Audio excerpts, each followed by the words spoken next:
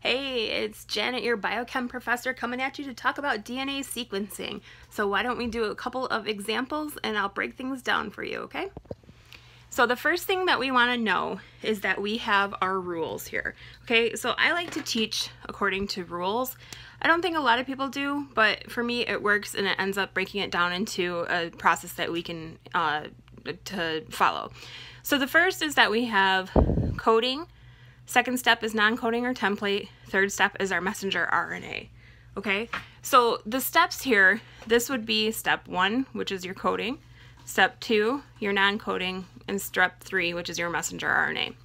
Okay, so if I have a question and it says you have a coding sequence of, we'll say, 5' ATG, C, C, G, 3'. Take that to template. Okay, you're like, well, coding here is step 1 and our template is step 2. So that means that we're just going to have to play one round of the matching game, okay? So I see a 5, 5 matches with 3. I see an A, we're still in DNA, so A is going to match with T. T is going to match with A, G is going to match with C, C is going to match with G, C is going to match with G, G is going to match with C, and 5'.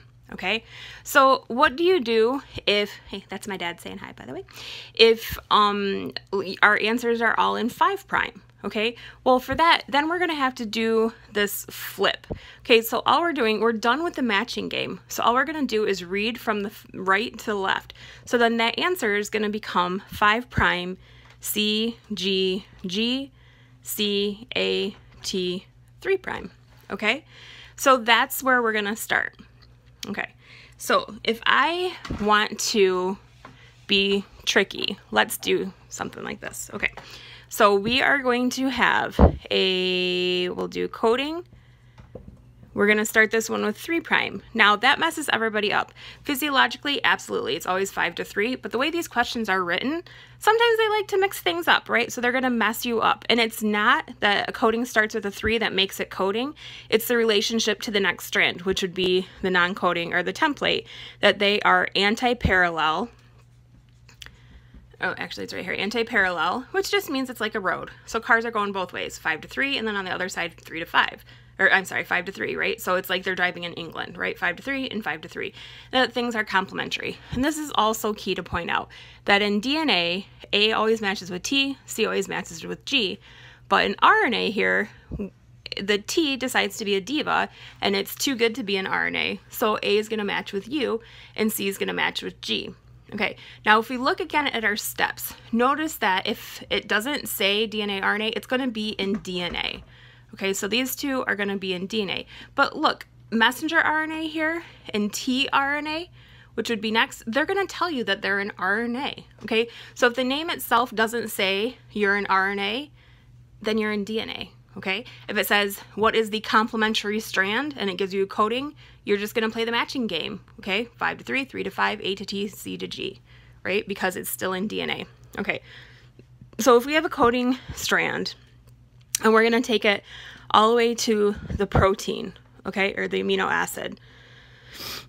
So 3', A, T, G, C, C, T, C, G, A. Why not? And then this will be 5'. Okay, so then we go from step 1, we're going to go to step 2.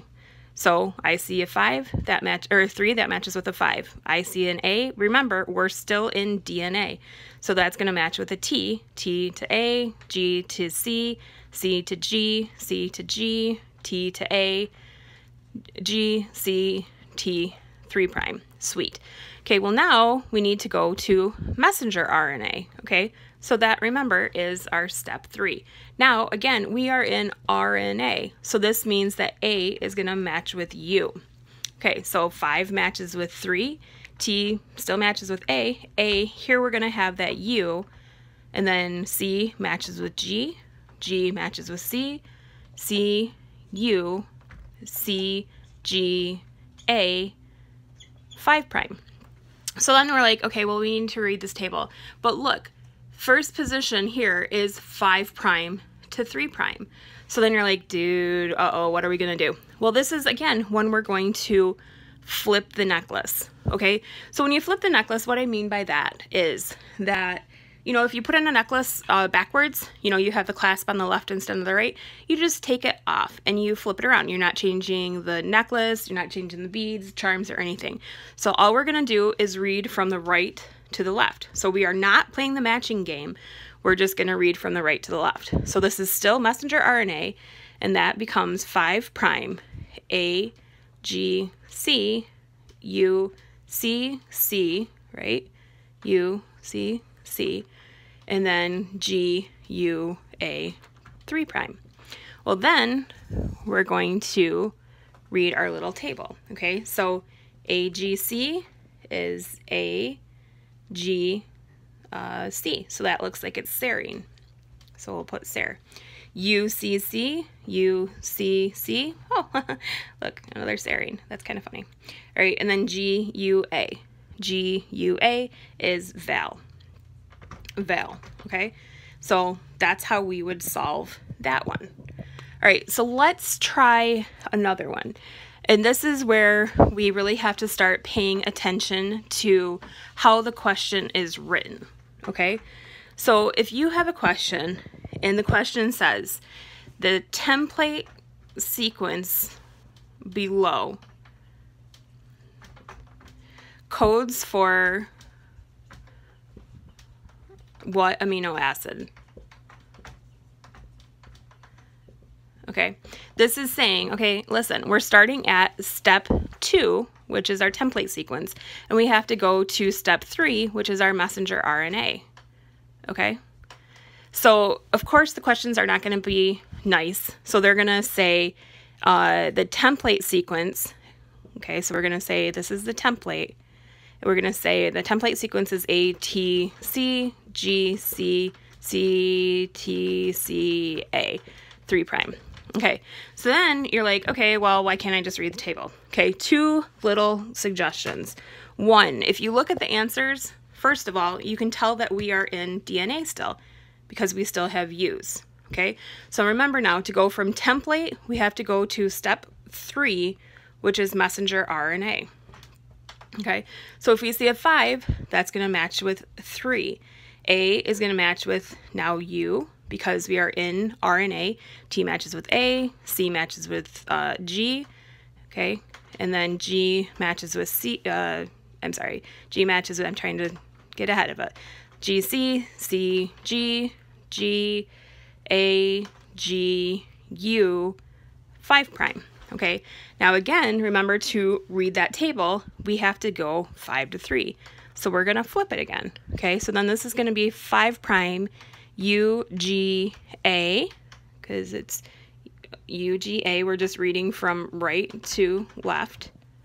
Okay, sorry, I'm trying to do this and getting messed up.